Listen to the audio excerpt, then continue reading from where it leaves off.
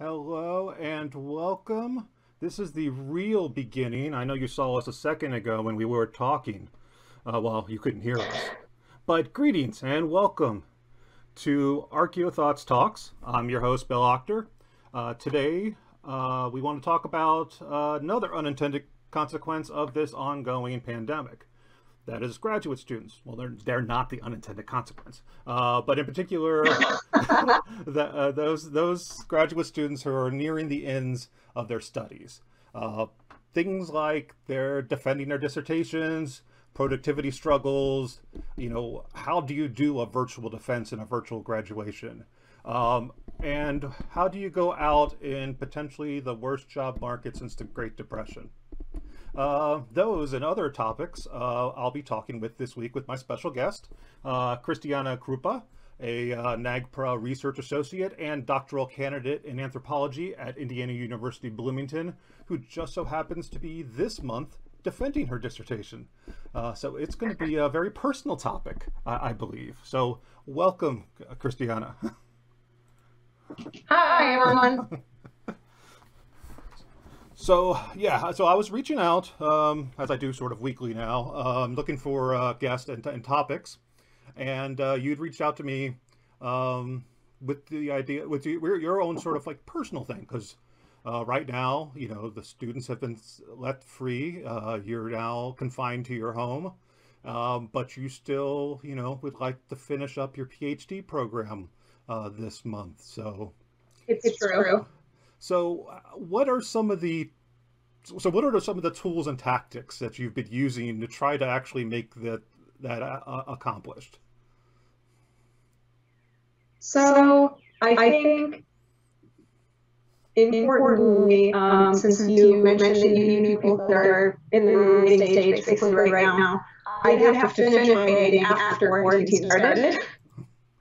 So the whole sort of productivity issue of being forced to do the writing maybe in a way that you're not used to and in a place that you're not used to is something that I immediately noticed.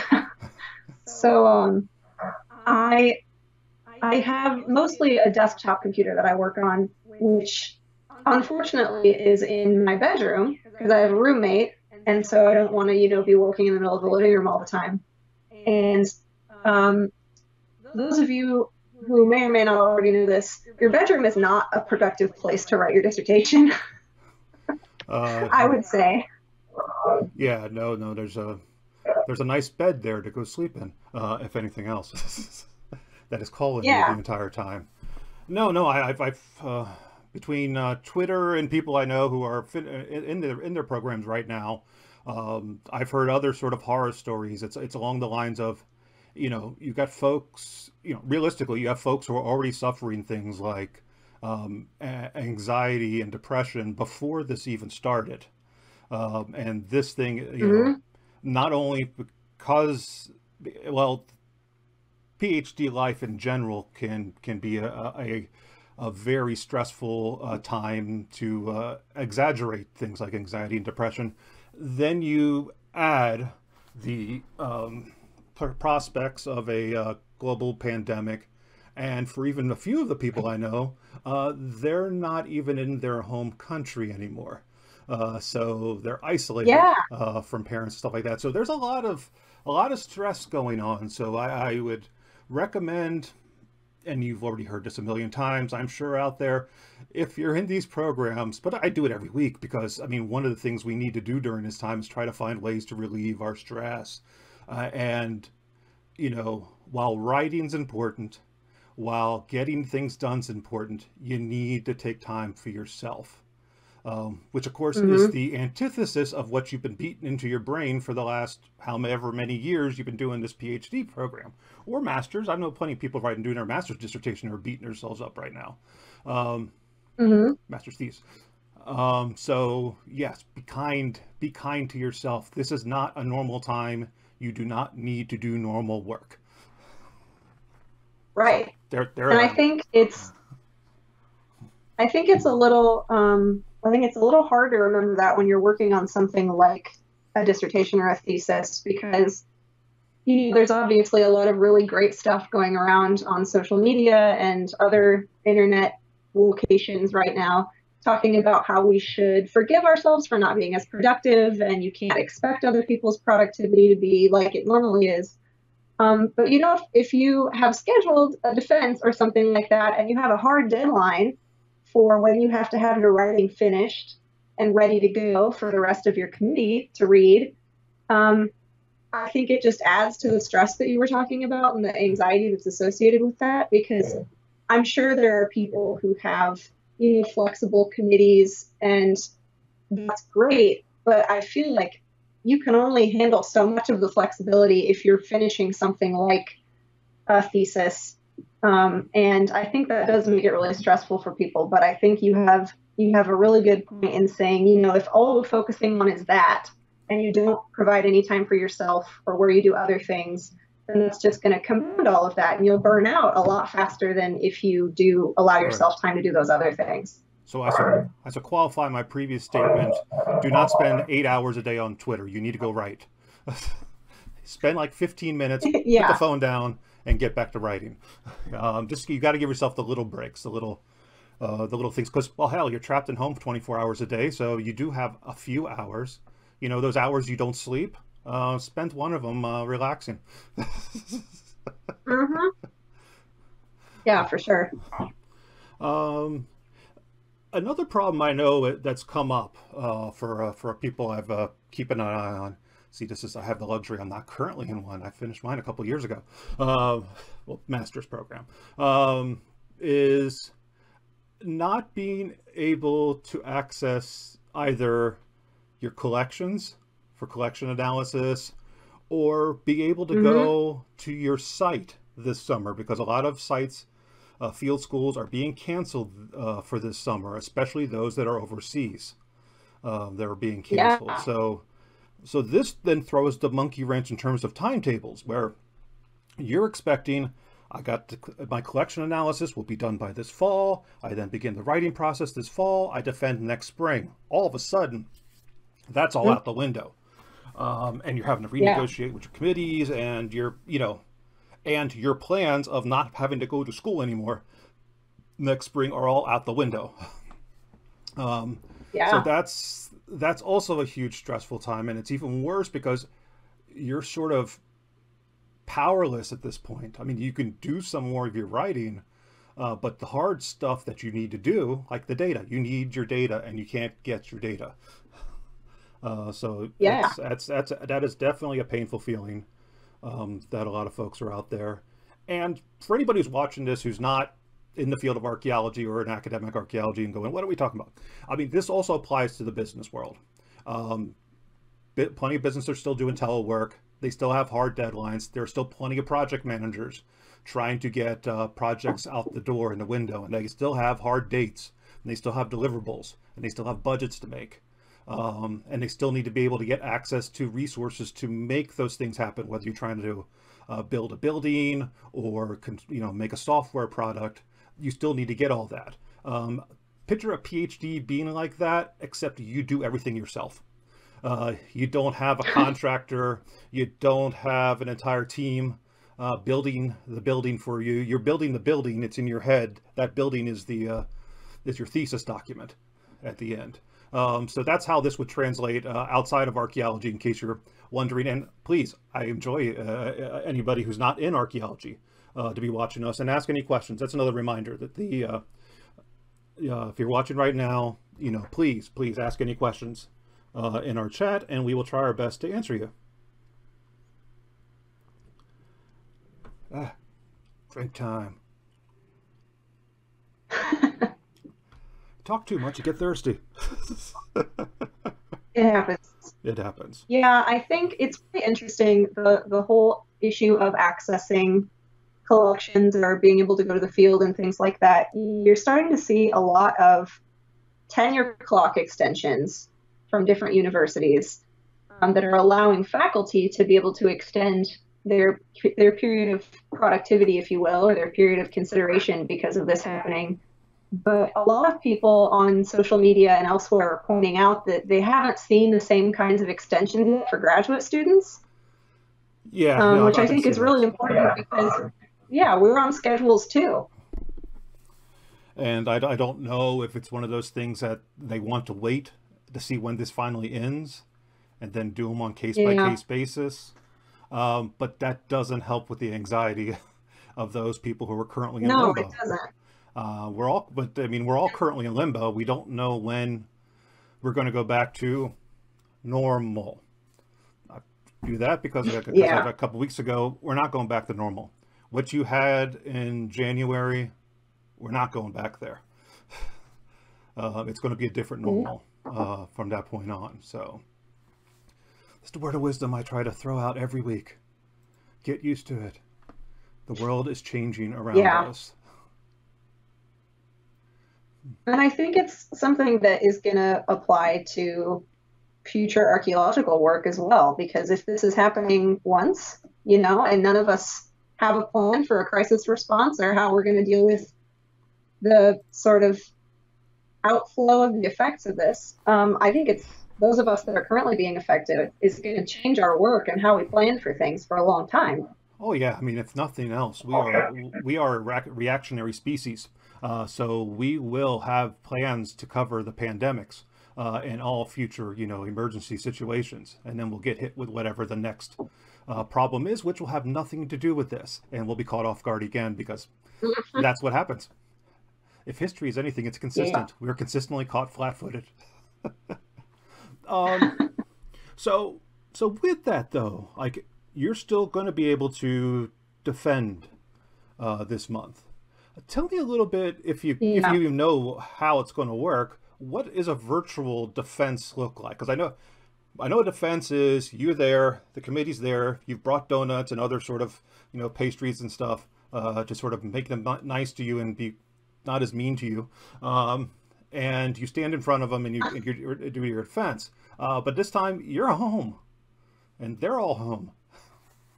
So how's that going to work? Mm-hmm. So for me personally, our university has switched entirely to Zoom defenses using the Zoom platform that a lot of people are using right now, but is problematic for various reasons. We're going to be using that, and the university has required that of all defenses through the end of the summer now. Okay. And so anybody who's defending between now and the end of July will be required to use Zoom.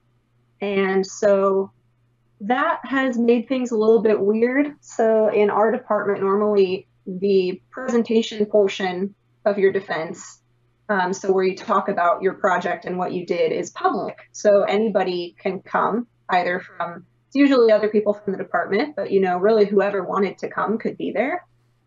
Obviously we can't do anything in person right now. So the way some people are handling that is, well, we're just not going to do a public portion. You don't have to present because you can't do it in person, and so the public can't be there and this other stuff. So it's more of a conversation between you and your committee. But the way that my committee and I have decided to do my defense is that I'll still do the presentation portion, and the Zoom link will be made available to people who want it. So it's not just me talking to my committee. Right, I know.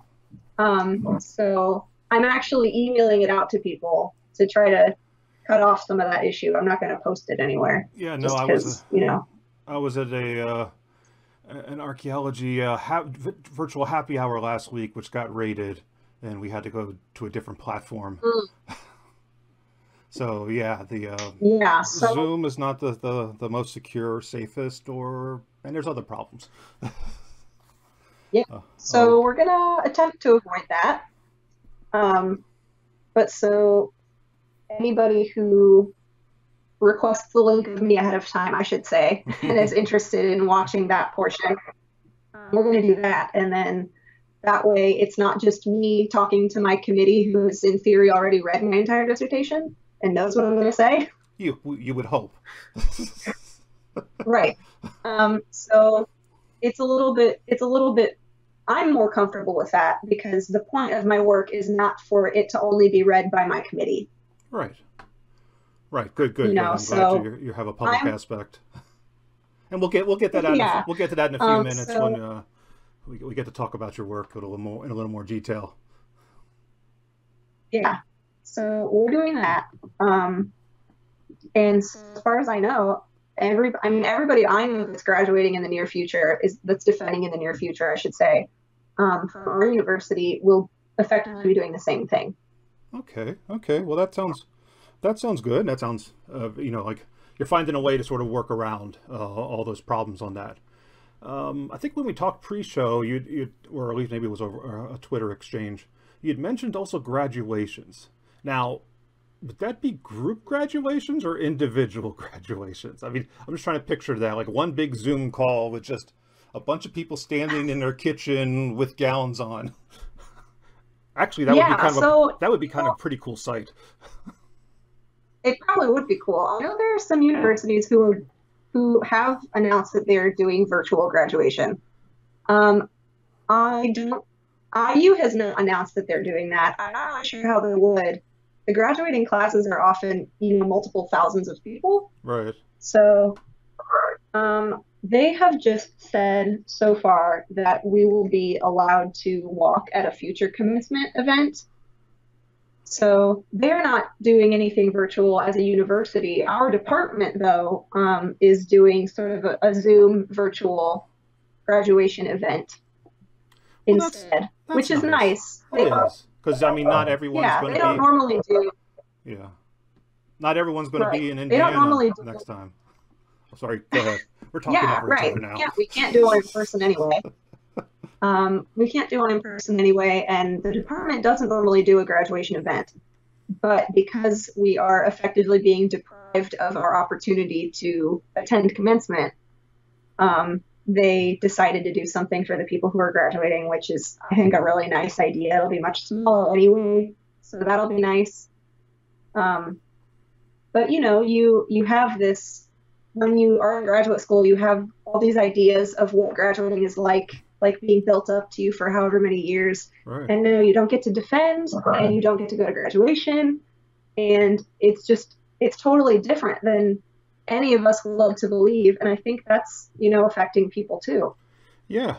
Speaking of expectations and expectations potentially being crushed, today's only Wednesday, so tomorrow we'll get the new job numbers. But as of the last right now, there's been 10 million jobs lost over the last 2 weeks. Who knows how many more jobs are being lost? I don't know how hard it's hit the academic community yet, and I don't think they know it yet either. How long this lasts, how much they're going to lose in funding from grant funds and things like that. When their rich donors all of a sudden lose millions of dollars, they're not giving grants to the universities. So a lot of these things have to be balanced in the future. So I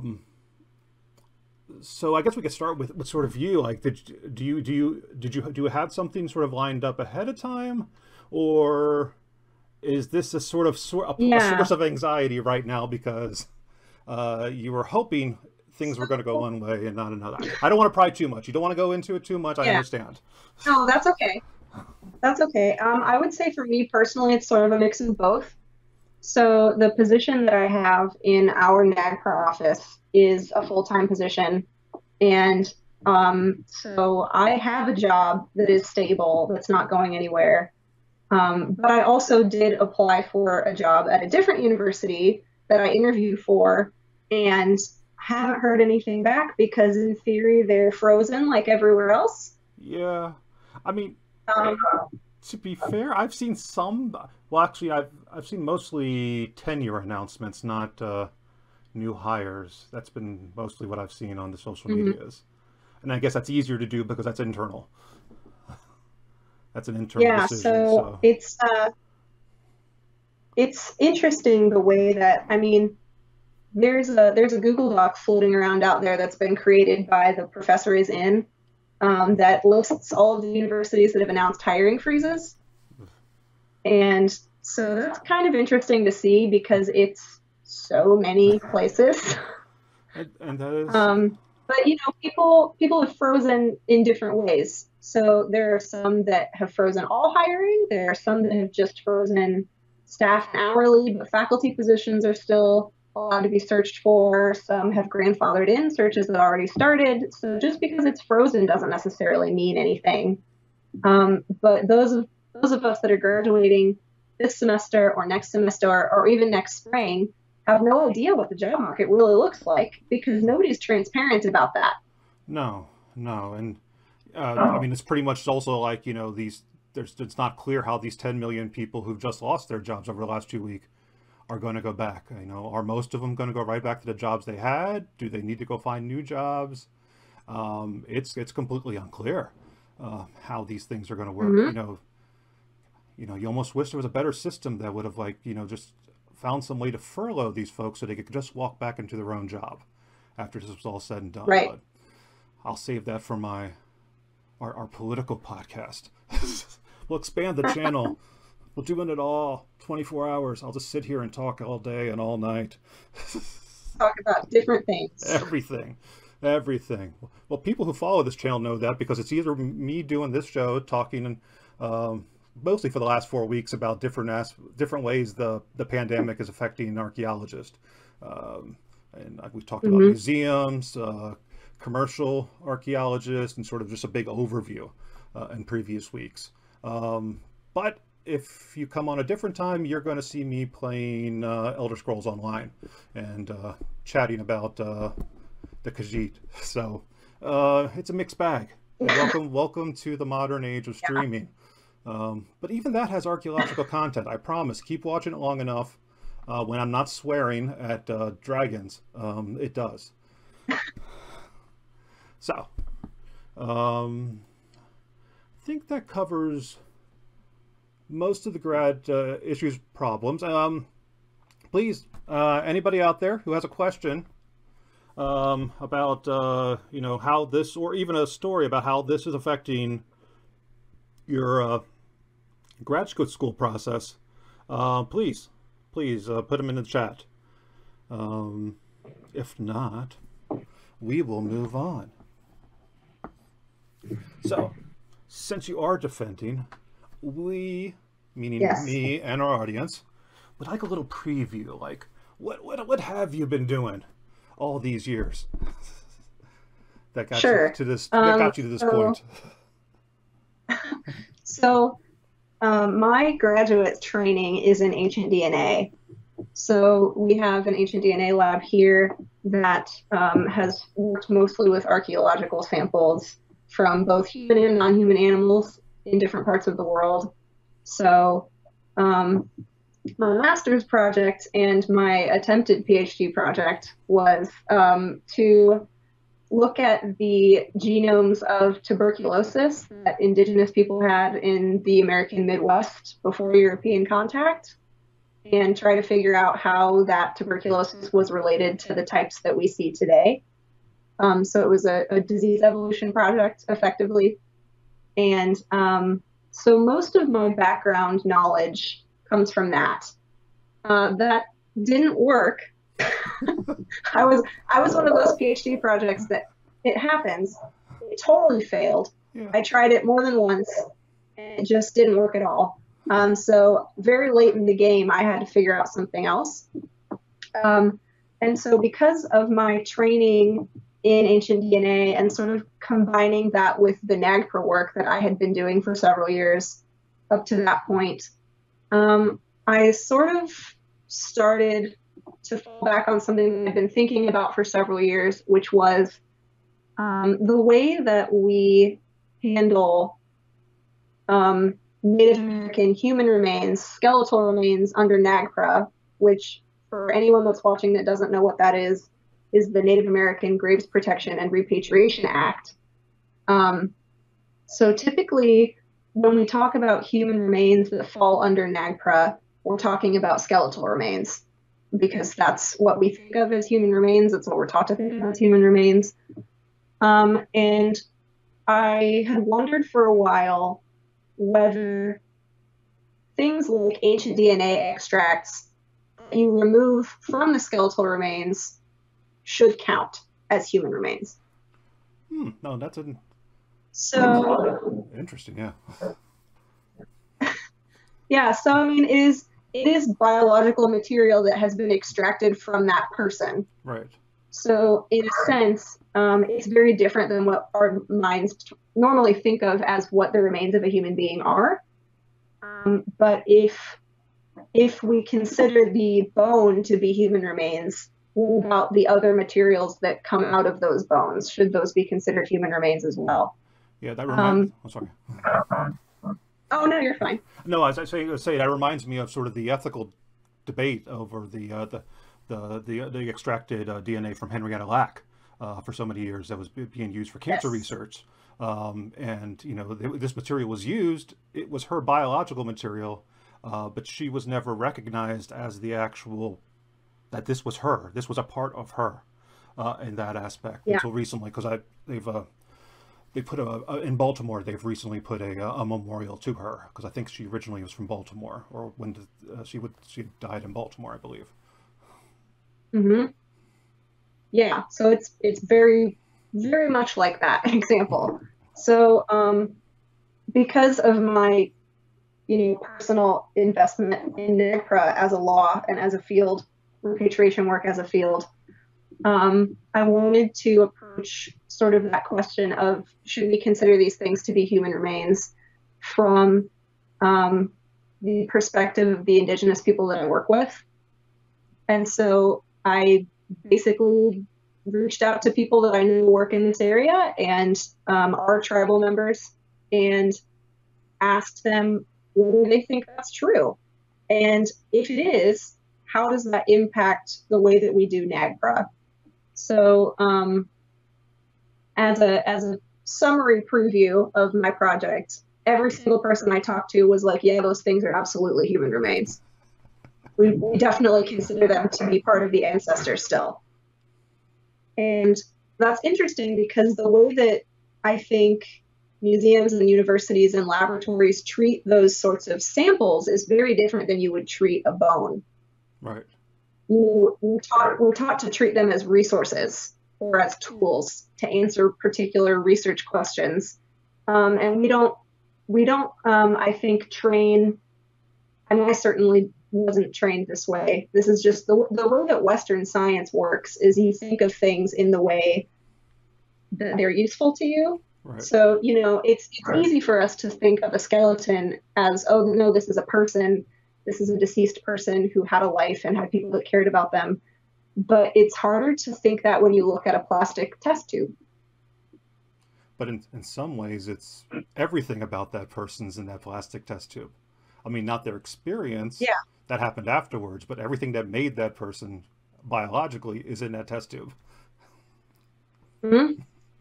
Yeah, so I brought that up at one point to someone that will remain nameless, and expressed that I wondered if we could assume that these things would be considered human remains by the tribes that we work with, and that maybe that means they should be repatriated. And somebody told me once, well, we don't know that people think that.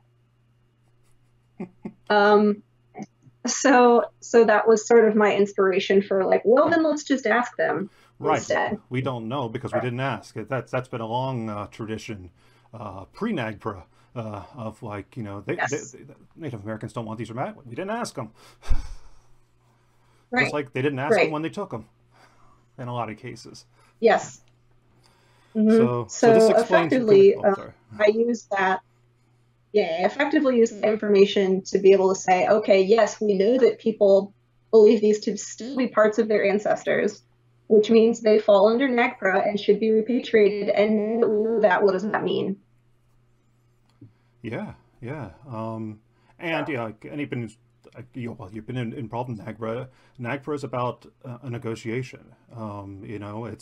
It doesn't mean all these things have to come back. No, what it means is that you need to have a conversation with the tribes, a serious one, over, how do they want these remains to go. In the end, it's their call of how it's treated and so forth like that. And while we may want to do really interesting scientific studies of these ads, if if these tribes consider them to be culturally insulting, or desecrations, by conducting these types of things, we have to respect that, and it will not be consistent because every nation is not consistent. It's another myth we sort of need to throw out here right now. All indigenous people are not the same. Each tribe is unique. Yes.